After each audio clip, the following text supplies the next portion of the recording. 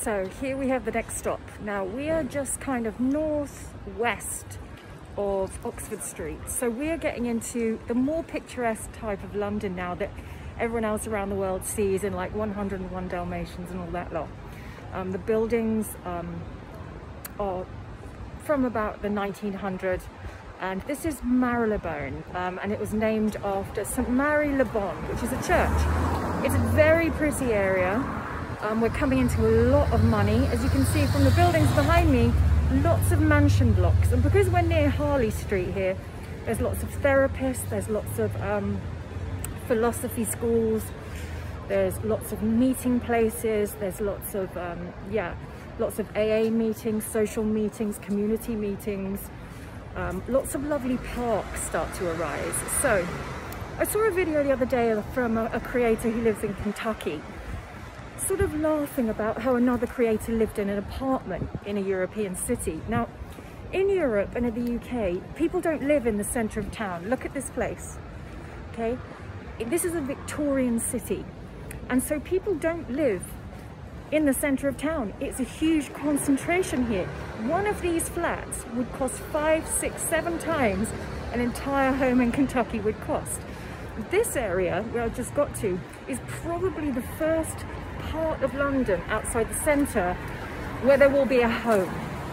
There will be a flat up there, or there will be something that someone owns around, but not before this. To live in Covent Garden, I mean, these buildings, a flat would cost you millions here in Marylebone. This is one of my favourite streets in London. Now, it's one that people don't normally know. It's a very, very old street. It's a hidden gem, and it still has massive amounts of independent shops, but bear in mind, it's a very, very rich area.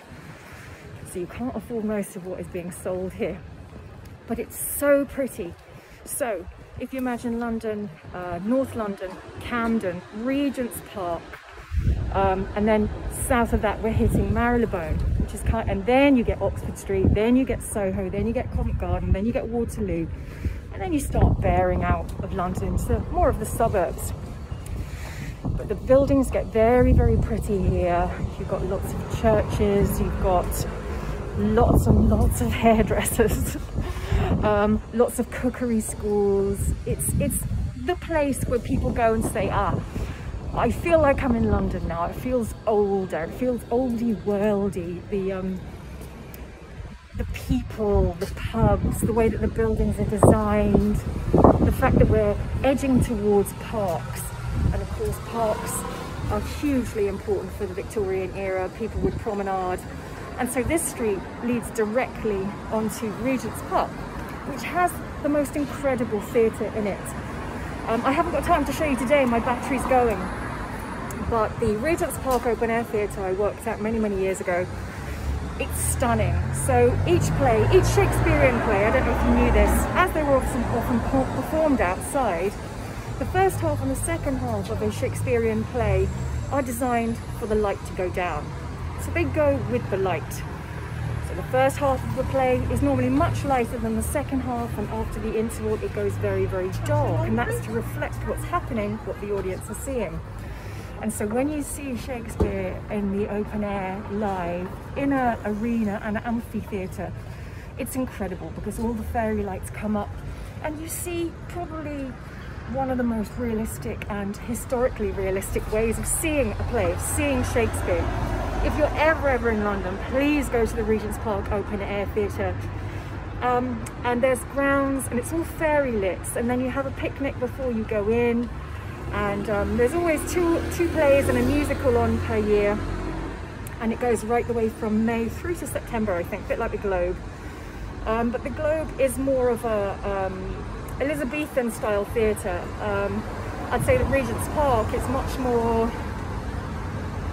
it's more open. You're sitting on grass banks basically, and that's right at the end of this street here, so you can start to feel the class, feel the fact that people would have been able to afford going to the theatre, and people would have really embraced Shakespeare, and they always have in London. It's again part of our culture, part of our written history, and is always respected. Regent's Park Open Air, as well as any other theatre that produces Shakespeare, is always full. And Shakespeare is often taught in schools really badly. Not so much anymore, but it's always taught and kids are bored of it and don't get it because of its, you know, iambic pentameter, and it's a different way of writing. But actually Shakespeare is the same as any other life. It's about family, sex, death, money and class and ruling and royalty and all the things that life is about now, basically. Illness, poisoning, hate, arguing, love, sex, drugs, rock and roll, all of these things. And so as you go around London, this part of it, you really start to have a sense that people have more money here, and they would have had more money. And I used to live way over the other side when I was at drama school in a mansion block, and it cost us, I don't know, 90 quid a week or something like that, all three of us together. And now that flat would be hundreds of thousands of pounds. So very typical buildings of the area behind me. Demographic of people starts to change. There's lots of old money here. Lots of older people still live here. So as I said, the first kind of place where people will be living. All mansion blocks, all Victorian. And it's just a beautiful place to be. And it's a place that many tourists wouldn't know about. It's a small street, cafes. You can see the centre of town behind me, a big building, and so that goes into Tottenham Court Road, back into a completely different area. This area is very quiet. It's buzzy, but with old money. People still have baskets here that they do their shopping with. And I just love it. And there's a beautiful church at the end, does lots of community work, has its own therapy centre. And also Marylebone is home to one of the prettiest train stations in London. Again, Victorian, I think. And it still has all of the steel awning and still has all of that design element to it. And by the way, also there's lots of plastic surgeons down here as well, so everyone looks really good.